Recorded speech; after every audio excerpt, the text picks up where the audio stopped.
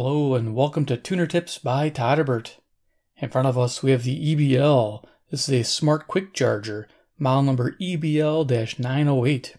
You can get this on Amazon for $19.99 and sometimes they'll have a coupon for 20% off. I got mine for 18 bucks.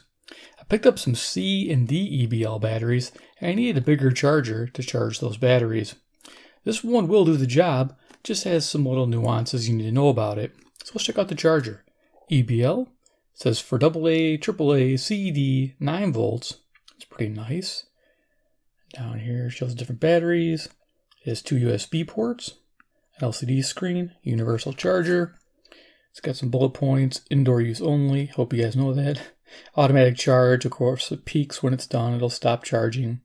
Intelligent protection, safety. Okay, you get the drift, right, guys? So, yeah, more of the same, I think, on this back side here. There you go. In case I forget to mention something, there's not much data to this. Here you go, caution. Definitely, there you go. All right, so let's open this up, see what we get inside the box. Now, the main thing I like about this is it's AC driven. There's no USB connection where you have to power it with a USB block, which is nice. Some paperwork. So we got the charger and some bubble wrap. It's always nice to see. And our box is empty. I'll go ahead and throw it off to the side. And let's look at the paperwork. What do we got for paperwork? First thing, get this. Thank you, smile. I love these. Professional care since 1998. Okay, they've been doing it a while. That's good to see. Okay, there you go. Friendly reminder. Okay, so yeah, great. We get a little manual. EBL, start here. Open original energy. I love that kind of translation. Thanks for purchasing the EBL products. Okay. So guys, this is a pretty basic charger. I'm just going to kind of open this up and flip it through. Right away, you're going to notice stuff like that. Output 1.2 volts at 1 amp. Yeah. You're not going to want to be charging your AA's and AAA's at 1 amp. Let me tell you that right now. Not a good idea. Yeah, just from experience, not a good idea. Now, I didn't try it in this charger, but there's some working temperatures. I noticed when I was using this charger that the batteries got a bit hot, and I was a little concerned because when I touched the batteries, they felt not warm, but hot. And I was a little worried about that, so I called the company, and they mentioned that it's okay for that to happen. Well, I have some little workarounds, and we'll talk about those. Okay, and that's it. That's the manual. So if you missed anything, there it is.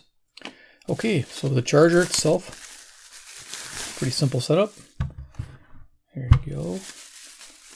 We got a little LCD screen. Let me just dust that off. All right, so the EBL LCD Smart Charge, or they're calling it Smart Super Quick Universal Charger. Okay, yeah, super quick is key here. And that's really good when you're charging D's and C's, and we'll show you those in a second. They put the AC cord in here. Just pull that out. What I'm going to do, I'm going to start plugging this in a second. But let's go over dimensions, give you an idea how big this is. It's 7 3/4 inches long. It's 4 inches in height, and then we have a depth of 2 1/4 inches to give you an idea. It's kind of cool. It's a honeycomb pattern here. But let's go ahead and do a little size comparison. My CC pocket, always handy. And then I'll bring out my deck of cards. Iron Man, he's the man with the master plan. He can charge it like no one can. They call him the Iron Man. All right, you get the idea. All right, so we'll go over some features and then we'll go ahead and plug this in. Left-hand side, you'll notice 2 USB ports. They're rated at 1 amp each. In the manual and I've been reading on the website, they say you can charge the nickel metal hydride batteries and use the USB ports to charge your phones. And then in the same paragraph, they say don't charge the phones. So I'll be honest with you, if I'm using this, I'm probably just going to use the USB part on its own. And if I'm charging D's and C's in here, I'm not going to be charging my phones. I'll just leave this disconnected. So that's probably what I'd recommend you do also. Don't charge your USB devices while you're charging nickel metal hydride, just to be on the safe side. I'm not going to test it to find out. Here we have an LCD screen. It's cool. It'll have 4 little symbols for the batteries, show you the charge status, and it's like green lit. Looks really nice. Here we have a button. This cycles charge mode and discharge mode. So you can actually cycle your batteries if you want to get going quicker on the charge and discharge cycles on brand new batteries. It's okay to do, but I'd rather just use it in devices and slowly build up that extra capacity. So yeah, this will change with the modes. Now here with the door opens up and you can see you got 4 bays.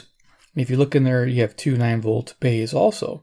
And they show the ability to charge smaller batteries with the 9 volts installed too. So you can charge quite a bit at once with this charger. It can handle a lot. One thing I noticed about the charger, it never got warm. Barely warm. It was the batteries that got hot. Gotta love that. When you open this up, you'll notice there's 2 little clear spots here. These are LEDs, and those are status indicators for the 9-volt batteries. They don't show up on this screen. They only show up there. So when they're charging, I think when they're solid green, they're done. And if I mess that up, I'll put a little note here. So I don't have any 9 volts to test. But here you go. These come out sliders. They seem pretty nice for an $18 charger. Not too bad. Let's see what else we got on this thing. We got a quality control sticker, more honeycomb on the bottom here. Got some information. Yeah, that was a big deal. 1 amp times 4. Like I said, for season Ds, it works out pretty good. Yeah, it charges them fast. Let me tell you, 18 watt consumption. Okay, and there you are. There's your model number and everything else you need to know. Boom. All right, so let's go plug this in and show you how this works. Then I'll go over the batteries. I'll do a little mini review of the Season Ds. I actually tested them for many, many hours. You guys are going to love me for that. So, yeah, I did some work with this charger and the batteries. So, I really like an EBL brand. I think it's amazing. Go ahead and plug this in. I'm going to route this cable while I'm talking to you guys over to my power strip to the right here. Plug it in. There we go. So this will always light up when you have it power attached. Get out of the way. There we go. So we'll go ahead and add some batteries. Now I found, like I said, the batteries get hot. My workaround is this. I'd recommend you take your batteries, like here's some Ds, and you put only 2 at a time. So I'd only charge 2 at a time in this. Now if you look, there's polarity markings, negative, positive. Okay, I'm going to set this in here. The Ds are a little bit harder to put in because they're bigger. Now right away it's showing it's low because I did discharge this one with a radio, and I'll talk to you a little bit about that. But there's your charging indicator. It's saying charge here. And of course I can hit this button and it'll say discharge. So right now it's going to discharge that battery. Now when it discharge cycles, it discharges it and it automatically charges it back up. So I just want to let you guys know that. All right, so what I do this. I put in my 2 Ds, and then let me show you a little trick here. Let's get this in there. Okay, the second one should pop up. Okay, showing the charge status. Now these get hot. Now even I usually just leave this open, and then I'll recommend like a small fan, AC fan blowing over the batteries. That'd be my best recommendation with this charger because these cells get hot. I don't know what degrees, but definitely over 40 Celsius. I would say 45, maybe 50. I don't know. They get a really like you don't want to like lay your hand in there too long type of hot. So I haven't seen them blister. I haven't seen them get swell or anything like that. But again, I called the company. They say it's normal. One good thing was the charger never got hot. That was a bonus. So what I do is just 2 at a time. I know it seems redundant when you have 4 slots, but this is what I would do here. But I will show you can take 4 at a time. Same with the C batteries. These Cs are great. I love them. My radio will talk about that. They work great for charging in this charger also. You might get away with doing 3 of these because these are smaller. There's more space between them when you got them in the charger. But there you go. So you can intermix the capacities. I recommend, like I said, just do the C's and D's and the 9 volts, but don't charge A's or triple A's in this thing. The reason why I say 9 volts is that the charge rate of the 9 volts are, I think, like 30 milliamp hour. It's really weak. So this charger is built to handle those no problem. So let's talk about this charger a little bit more. Short circuit protection, overcharge protection, overheat protection. So that's why I wasn't too worried, but I did call to make sure. And of course, reverse polarity protection. I did say I recommended C's and D's only.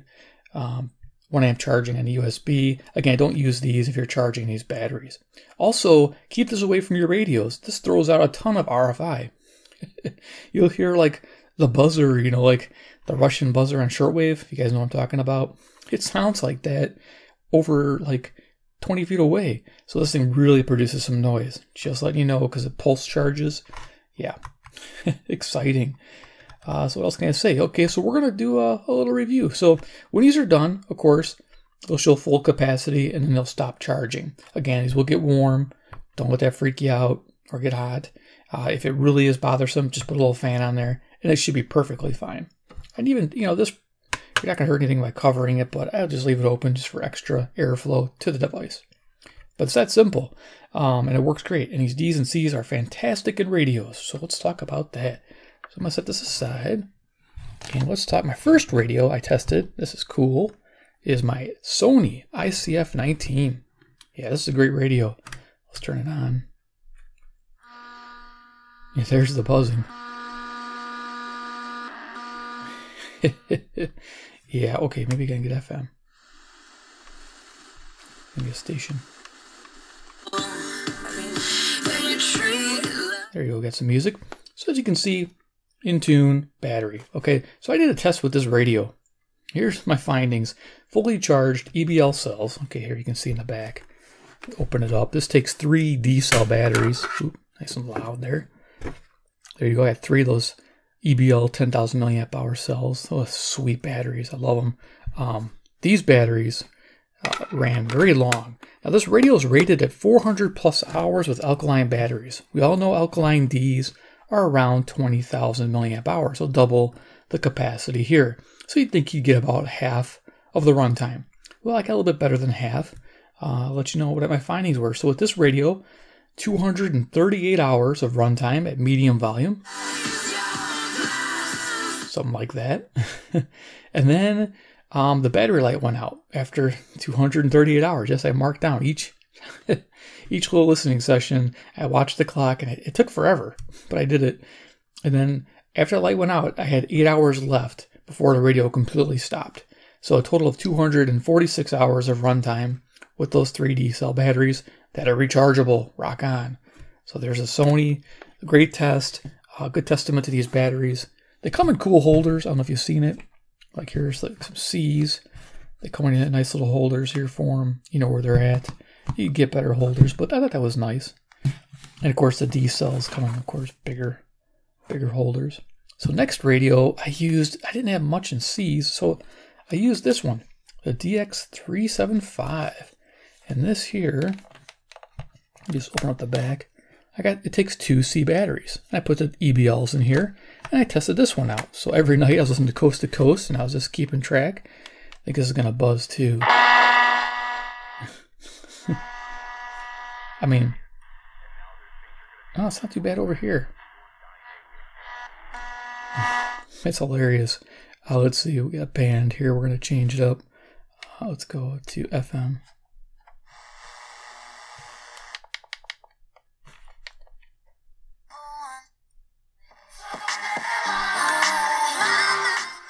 So yeah, that works out really nice. You can see tune light's nice and bright. Operated really well with the 2C batteries. I got 78 hours. Again, logging, this is fun. Again, it took me weeks to do this. 78 hours on medium volume, listening to AM mainly. And then it started flashing low battery. I didn't know it had that. Never ran it down that far. So it starts flashing low battery right here. Then it ran for another 6 hours for a total of 84 hours before it was cutting out. So not a bad setup. I mean, 2C batteries for 84 hours and they're rechargeable. Loving that. That's a good setup. So yeah, if you're looking for C's and D rechargeables for your C and D powered radios, these EBL cells are definitely the way to go. I'm really enjoying them. I don't have any other brands to test, but maybe in the future I will if I buy the Tenergy or the, I don't know, what's the other one? There's one by, I don't know, some Swedish company or something, but Bonai or something. I don't know. I'll have to look into them. What we'll do is we can test them, but I think they'd be fairly similar, probably from the same manufacturer is my guess. But there you go. Pretty cool setup. So yeah, those 2 radios did real well with the testing. Thought that was nice. Yeah, let me bring my charger back in here. Here it is. Takes a while for these to get warm. They're big, they're heavy duty. Now they rate this 10 hours to charge the 10,000 milliamp hour battery. That makes sense because it's charging at 1 amp each. And that's what I noticed.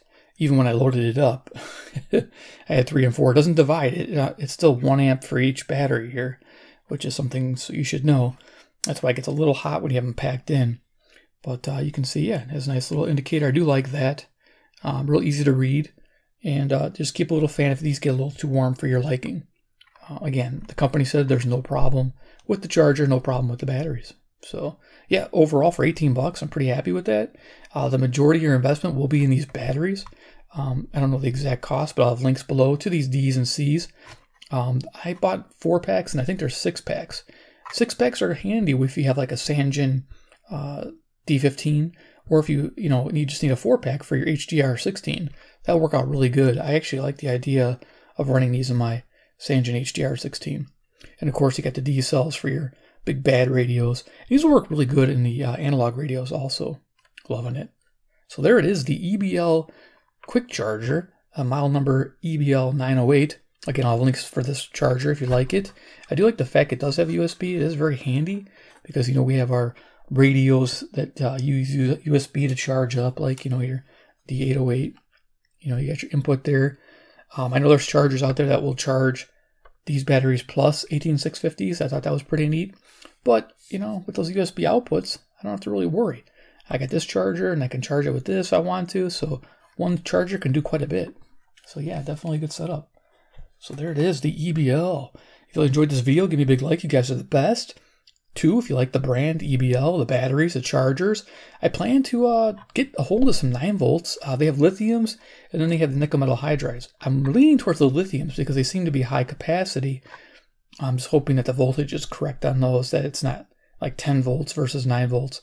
That might be an issue in some radios or devices. But I will check that out. I'll try to pick up one of those chargers with those batteries and let you guys know. And then maybe I'll pick up some 10RG D's and C's and do the whole thing over again and see how they rate to these batteries, comparatively. But they're rated the same capacity, so I'm assuming they're going to be similar results. So there you are. And of course, 3, comment below what you think about this fast charger and these batteries. Would you be picking these up? Do you use them already? Yeah, if you like them, let me know. Give me some input. All right, guys, there it is. We will see you in the next video.